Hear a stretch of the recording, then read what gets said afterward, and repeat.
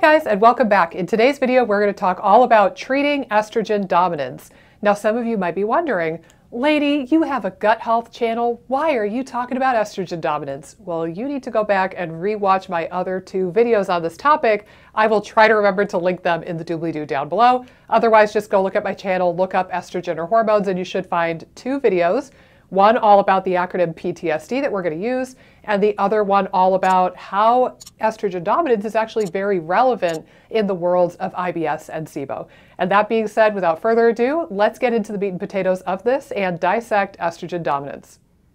Let's start off by refreshing your memory on what PTSD stands for in this context. In the world of hormones, what we're going to be talking about is production, transportation, aka carting the hormone around in your bloodstream so it can get to the tissues, sensitivity, and detoxification.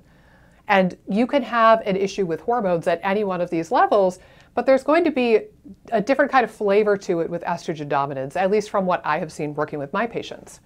And recall, if you will, that estrogen dominance can mean one of three different scenarios. It can mean that you have too much estrogen, quote unquote. We're going to get to why I say quote unquote, but you can have too much estrogen, but a normal amount of progesterone. You could have normal estrogen and a deficiency of progesterone, or of course you could have the double whammy where you have both scenarios. You have an excess of estrogen and a deficiency of progesterone, giving you even worse symptoms potentially. So think about it from this angle. We're going to focus quite a lot more on the estrogen piece of it in today's video because that's especially relevant for gut function, but sometimes being mindful of the progesterone piece can be really helpful too. But that being said, if you think about it from the perspective of somebody who genuinely has too much estrogen, and we're thinking about it from that perspective, it's not that you lack production. That's not the thing that we need to support the most in this instance. And I would actually make the argument that people with estrogen dominance probably aren't producing too much estrogen as the primary issue that's driving what's going on. And I want to kind of frame this as, this is a little bit philosophical, you can fast forward if you want, but I actually think that estrogen dominance makes a heck of a lot of sense if you think about it from a genetic and ancestral lineage kind of standpoint. If you had a family background, like if you yourself have estrogen dominance and you come from a family where a lot of the women have things like endometriosis and really heavy, really crampy periods and a lot of symptoms of estrogen dominance, a couple generations ago, before we lived in this crazy world with all of the stuff that it entails, you guys probably came from a long line of really fertile, amazing women. You were probably popping out babies like you wouldn't believe because you were given from a genetic level. If you're making a nice hefty amount of estrogen on a day-to-day, you probably had great baby birth and hips, great breasts to feed those babies, and you were probably so fertile, you would just have sex once and boom, you had another baby. But you take that physiology, you take something that could have been wonderful and enviable by all the other women in your tribe or your clan or your group or whatever. You could have been the envy of your town up until a few generations ago. But now you couple this genetic potential to make an abundant amount of estrogen and be a fertility goddess. Plus, now we live in a world with a shit ton of stress, and stress degranulates mast cells, and we're going to get into why that's relevant in a minute. But we live in a world with a shit ton of stress, a lot of allergenic and inflammatory food, a lot of nutrient deficiencies, and chemicals all around us that are endocrine or hormone disruptors. Years and years and years ago, a couple generations ago, your great-great-great-great-great-grandma didn't have to deal with things like bisphenols, phthalates, parabens, PCBs. That wasn't around. So her hormones were able to manage just fine all on their own because they didn't have the interference of all of the shitstorm of the world around them. So keep that in mind, is that I think that this actually would be a wonderful way to have physiology work. And you probably were the envy of your town up until a few generations ago when we started introducing the stuff like the endocrine disruptors and the antibiotics and the chronic stress and the different kinds of stress. So bear that in mind. I really don't think that people with estrogen dominance truly produce too much estrogen. I think that there are things in our world that muck up the rest of this for them. But that being said, you can think about production. You could always support things like vitamins and minerals, dietary protein, making sure that you have the substrate to make the hormones, but that's probably less of your concern if you have estrogen dominance. Similarly, you have so much estrogen in this scenario that it's probably easy peasy for you to transport it around. Even if you have a slight protein deficiency in your diet, you're probably carting that estrogen around like a boss anyway, just because you have so much of it to go around. So I really wouldn't stress the transportation issue quite as much either. But that gets into the sensitivity and the detoxification, which are the first 2 points that I want to make, and then we're actually going to break this down into some other bullet points besides this acronym. Sensitivity can be modified, and it might be a surprising way that we could go about this.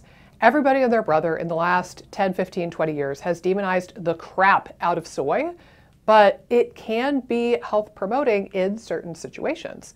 If you have estrogen dominance, you actually might want to down-regulate or just modulate or regulate your receptor activity so that they're not going bonkers at the sea of estrogen before them. And things like the isoflavones in soy and things like hops and even compounds in red clover, which you can get, mountain rose herbs, Amazon, you can get red clover blossoms from just about any herb retailer and make it into a lovely tea. But these isoflavones, these phytoestrogens, can be really helpful in modulating, or in this case, decreasing the sensitivity of your estrogen receptors so that they are not chronically getting hyperstimulated at every turn of every moment of every day. So that is the first kind of piece that you can really think about is sorry, that was probably really loud because it was close to my mic. You could think of the sensitivity piece of it being a really useful Band-Aid, if nothing else, while you're in the throes of treating the root causes of the estrogen dominance. Then detoxification is super ultra mega important, and this is the one I'm going to focus on the most. Think about detoxification from the liver's perspective and also the gut, because we eliminate things from our body by either sweating, peeing, pooping, or actually exhaling and breathing out chemicals from our body. The main routes are going to be urine and stool, and baby, that's going to involve a lot of liver work and a lot of gut work. So this is where things like SIBO and IBS and dysbiosis can play a huge role in this. It's because your ability to detoxify and excrete excess estrogen becomes compromised in states of dysbiosis. Particularly, gut deserves its own little area here. Particularly, the thing that you want to really think about from the gut perspective is the pH of your colon. I know, nobody thinks about this on a day-to-day basis, but I swear to God, listen, everybody who has had a GI map stool test or a GI effects or perhaps another functional stool test has heard of the enzyme beta-glucuronidase. If you haven't, go Google it. Beta-glucuronidase is an enzyme made by bacteria, and it actually helps recycle your estrogen, which sounds like a lovely thing until you have too much estrogen. If you have estrogen dominance, you don't want to be pulling a whole bunch of estrogen from your gut and dumping it back into circulation. That's going to give you more estrogen and therefore more problems. So in this case, you actually want to facilitate that elimination. You want to poop out excess estrogen as much as possible so that you lower the level in your body. Beta-glucuronidase, that bacterial-produced enzyme, is recycling estrogen for you. So it stands to reason if we can decrease the amount of beta-glucuronidase in your colon, then you would recycle your estrogen less, and then you would have less estrogen floating around to cause trouble. Now, if you have Googled this, or if you are at all familiar with this world, you're going to come across this supplement, calcium D-glucarate. And you're going to be like, cool, I'll just take that. But that's a Band-Aid. Yes, it can inhibit the enzyme somewhat, but it's only temporarily. And the moment that you stop that supplementation goes right back to the way it was. And you have to take quite a hefty dose to really get much of an effect. And you can do things like, indole 3-carbinol. There are other kind of compounds, particularly in cruciferous veggies, that will help downregulate that enzyme. But paying attention to your fecal pH and trying to eat foods and take things that lower the pH of your colon is actually your best ticket. And you could do that every single day through food. What are the things that lower your pH? You might be asking. Excellent question, star pupil. Let me just write down pH. The things that lower your fecal pH are anything that will feed the short-chain fatty acid producers or lactobacilli or the lactic acid producers. So think about things like perhaps probiotics, particularly lactobacilli, but also think about things like resistant starch, high FODMAP foods, high fiber foods, inulin. Inulin is such a wonderful supplement for this. It's a big old FODMAP, so you've got to work that into the mix at the pace that is appropriate for you if you do have any FODMAP intolerance. But inulin is the absolute #1 single best supplement for lowering the pH of the colon, enhancing short-chain fatty acid production, and therefore lowering beta-glucuronidase. I have seen this time and time and time and time again. I can't emphasize it enough. It's dirt cheap, it's delicious, but it's a FODMAP. So you've got to manage things like motility and the SIBO first if you do have SIBO. But if you can get lots and lots of resistant starch, lots and lots of high FODMAP foods, maybe some supplemental inulin, maybe some probiotics, you're going to lower the pH of the colon, and that inhibits the bacteria that would normally make that enzyme. And again, that enzyme is going to recycle your estrogen and cause more problems. So ultimately, controlling or lowering the pH of your colon becomes your #1 ticket to lowering your overall estrogen burden. Then we can also think, if we go back to this word, oh, I'm getting tangled in my microphone. Hold on. There we go. If we think about detoxification also, it's worth mentioning the liver, of course. And remember that the liver needs adequate levels of nutrients in order to detoxify and run the enzymes that get stuff out of your body. So think about things like vitamins, especially B vitamins, your minerals, particularly things like zinc and magnesium and chromium. Think about things like dietary protein, because you need to build those enzymes of detoxification with adequate protein. Think about herbs that can help facilitate detoxification, like dandelion. Think about the things that will support the liver, and that's the first piece of this puzzle, is detoxifying and getting it out of your system. Again, cruciferous veggies are wonderful as well. And then you can also decrease the pH of your gut, control the pH of your colon, and inhibit that enzyme that would normally cause you trouble. So this is a huge, huge link.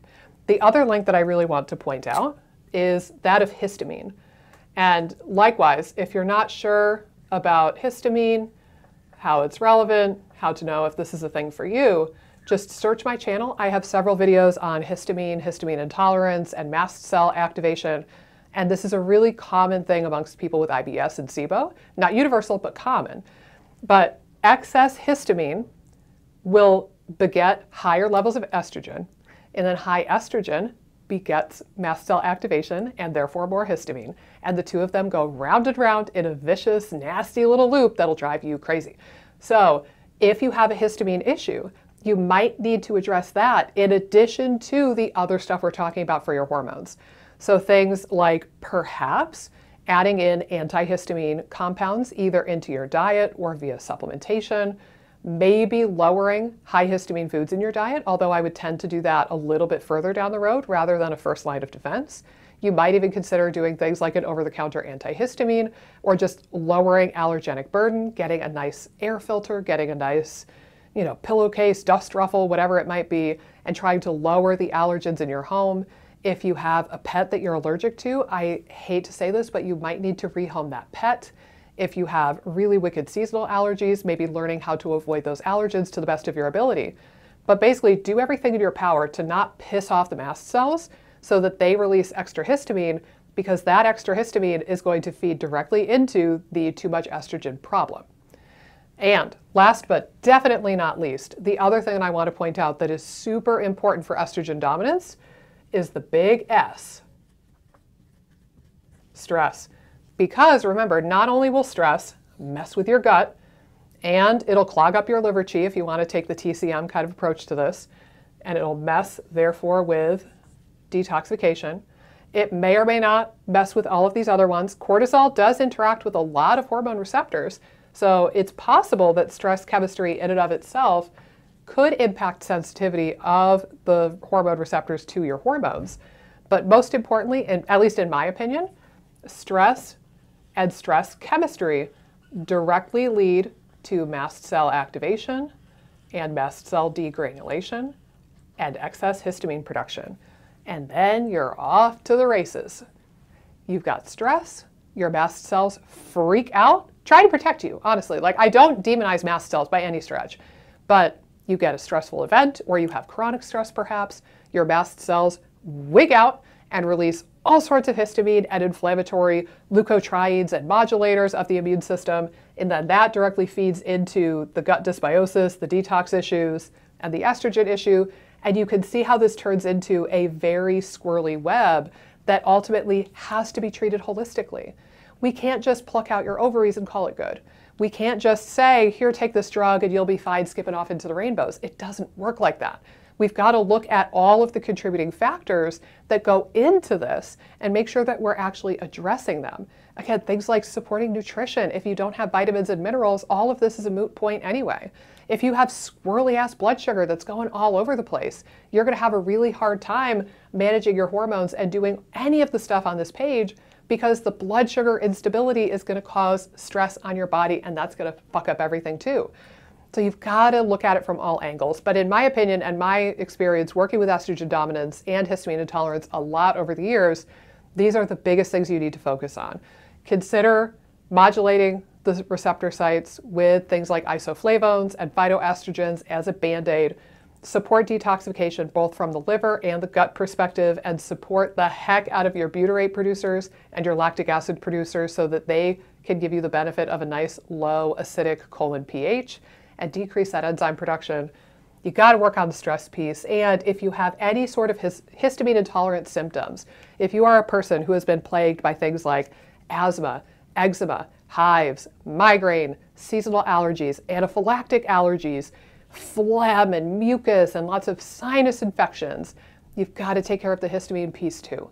I really hope that this video was helpful in some way in your healing journey. Dare I say instrumental. I hope that this puts you on the right path so that you can start treating your histamine, treating your estrogen, treating your gut, and ultimately feeling better and being able to function in this crazy world that we live in. Again, don't demonize your poor ovaries or your poor body for making too much estrogen. It might not be that you're truly producing too much. It might be that the world around us is messing with our liver, our gut, and our microbiome, our stress and our histamine, and we live in a world that has created this crazy web. It's not your body's fault, it's the world's fault. But we need to teach your body how it can cope and how it can live in this world, assuming that you do not have a time machine. If you do, let me know and we'll just send all of the estrogen dominant people back a few centuries.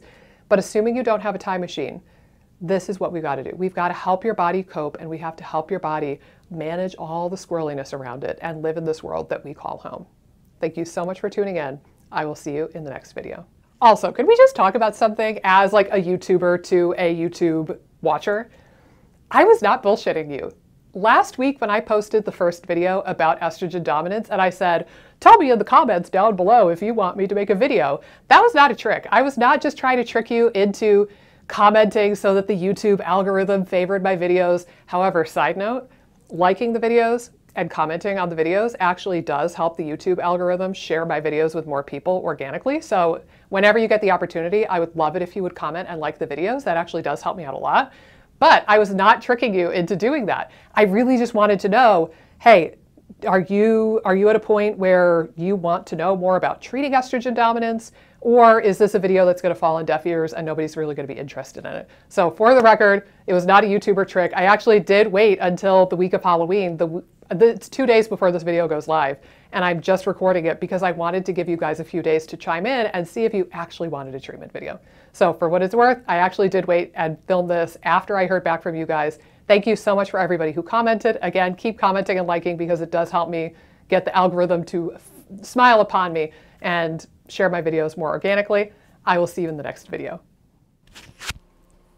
Hey guys, if you like this video, be sure to subscribe, ring the bell, click the like button, and leave a comment down below with the videos that you would like to see me do next. Doing all of those really helps support the channel and support my efforts in making as many videos as possible for you guys. Thanks so much, and I'll see you in the next video.